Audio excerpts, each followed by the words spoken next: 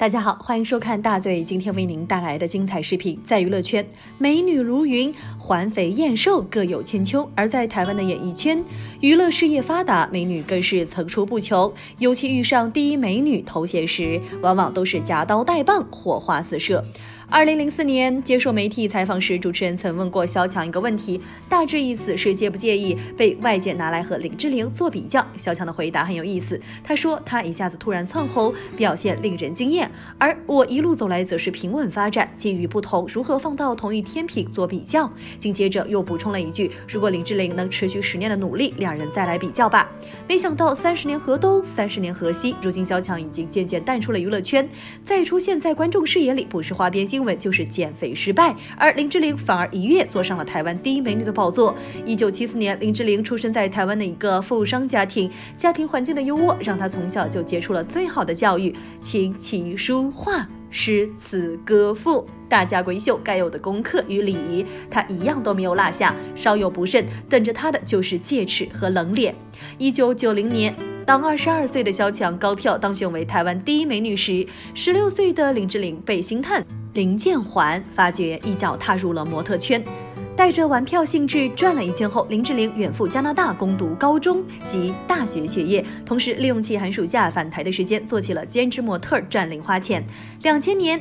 学业完成后，26岁的林志玲正式签约凯沃模特经纪公司出道，成为言承旭的师妹。俊男靓女一相逢，你帮我补习英文，我请你吃饭。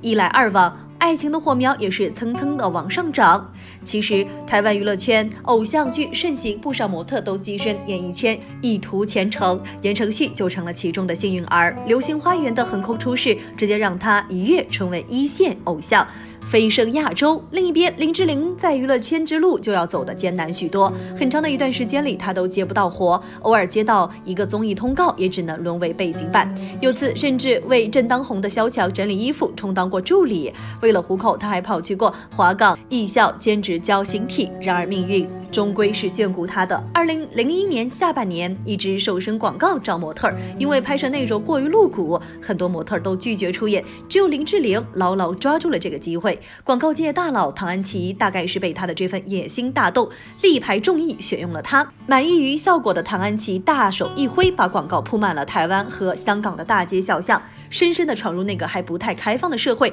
赚足了眼球。就这样，27岁的林志玲突然被运气击中，在模特的暮年期，女艺人的瓶颈期，紧跟着男友言承旭的步子，意外地走红于港台。靠戏赶出圈的林志玲发展路线也被固定下来，但这份红利只是一时的，如何让这份红利再久一点，再红一点，成了她每天苦思冥想的问题。很快她就等来了机会。2002年的某天，林志玲和言承旭在看电影时被媒体偷拍到同框照，一个是当红小生，一个是性感女模，他们的八卦足够大众津津乐道，即便二人不断否认，揣测的眼光也从未停下过。言承旭发新歌，节目组要专门请林志玲给他录个 VCR 加油。林志玲上节目则被要求对言承旭讲真心话，那把媒体不断拍到他们的各种互动，一起去圣灵宫拜神后在大厦相处9个小时，一起去看中古车，在香港中环太平餐厅用餐。林志玲坐言承旭的车下班，他俩就是可以当别人眼瞎班，拒不承认。于是借着言承旭的名气，林志玲的身价也跟着水涨船高。2003年，29岁的她在没有作品的情况下，仅凭脸蛋、身材和人气就打败了经典红玫瑰萧蔷，接过台湾第一美女的称号。人红是非多，这个位置还没有做热乎，林志玲100万陪嫁假和假学历、假胸的传言就喧嚣尘上。无论林志玲如何辟谣，她也被推到了风口浪尖。与此同时，她和言承旭的绯闻再度升级。媒体声称他和言承旭已经同居，不满私生活被曝光的言承旭因此动手打了记者，真真假假，假假真真。林志玲的关注度和话题度越来越高。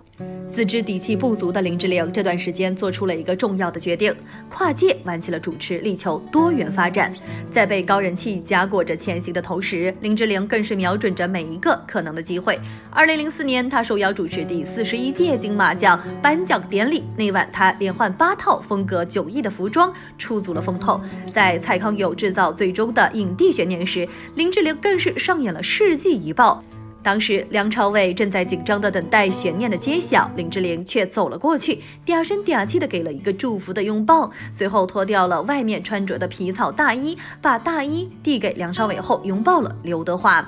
影帝花落谁家再震撼，也比不过林志玲那闪闪发亮的裙子。就是这么一爆，这届金马奖的收视率创下了历史最高。林志玲本人也成功的抢占了几天的头版头条。借着2位影帝的东风，林志玲以一种明显强势的、近乎宣示主权的性感，彻底的红了。一夜之间，两岸3地迅速刮起了一阵志玲姐姐风。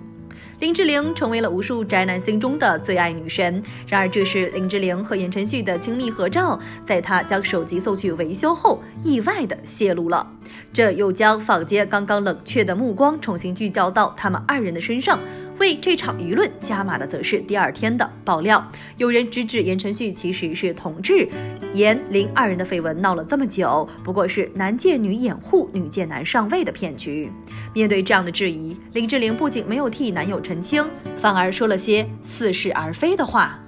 不管这对情侣的感情有没有因此生了嫌隙，林志玲的话题度又一次随着这番问答暴涨，随即是负面的。没过多久，林志玲在大连拍摄广告时不幸坠马，造成6根肋骨骨折，差点就没了性命。而媒体更关注的还是她时大时小的胸部问题，因为每次出入都是用毛巾遮盖胸前，一时间林志玲隆胸论再度袭来。言承旭被拍到出现在林志玲疗养院，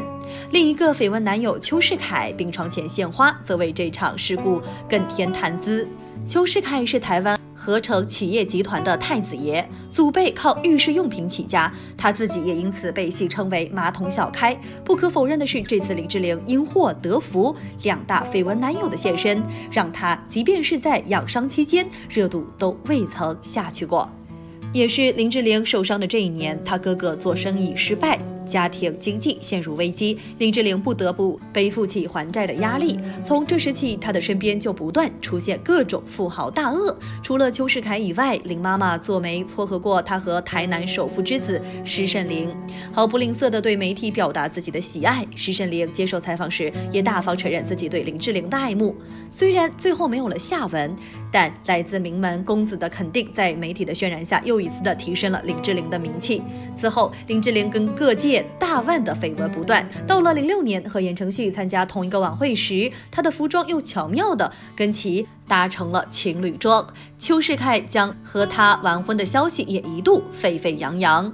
剪不断理还乱中，林志玲又有了新的爆炸性的绯闻。2006年底，林志玲在电影《父子》的庆功宴上结识了富士康董事长郭台铭，彼时郭台铭和刘嘉玲打得正火热。有传闻说，郭台铭为红美人一笑，出手就是一套千万别墅。林志玲可没有把这些放在心上。参加尾牙时，和郭台铭贴身热舞就热舞，该打情骂俏就打情骂俏。郭台铭假借游戏之名往他身上蹭，林志玲也照盘接收，直接把刘嘉玲气得够呛。有好事的媒体因此称之为双林夺台。尽管后面谁也没有占到便宜，郭台铭转身就去了林志玲的舞蹈老师，但好歹凭借此事成功的出演电影，又一次心想事成的完成了跨界。处女座碰上的还是吴宇森这样的大号，虽然演技不行，却也贡献了萌萌站起来这样的神梗，成功打入影视圈。小乔一角更是让他喜提金像奖最佳新演员等多项提名。不管水不水，反正他的商业价值和知名度又跃升了一个档次。往后的几年里，林志玲一边在影视圈打拼，尝试着不同的角色，力图改变大众的花瓶印象，一边缠绵于几段绯闻里忙得不亦乐乎。和言承旭的事迹意难平，时不时抛出个复合传闻，亦或是得邱世凯迎娶，喜嫁豪门，每年总得来那么1-2个。合作一部剧也有一部剧的绯闻对象，戏外身边也没少过豪门贵子。牵手菲律宾豪族后代，家庭聚会中多了个陌生男人，其舅舅也是富甲一方的大咖。几多折腾后，林志玲的演技仍遭诟病，除了性感和高的地图、娇娇软软的语音包，以及永远不缺讨论的绯闻，她什么也没有。权衡再三下，她也没了那个非要撕掉花瓶标签的痕迹，转头就把自己嫁了。但哪怕是嫁了，她依然为自己保留了最有争议的热度，姐不在江湖，但江湖依旧有姐的传说。好了，今天的视频就分享到这里了，更多精彩资讯尽在大嘴娱记，敬请关注哦。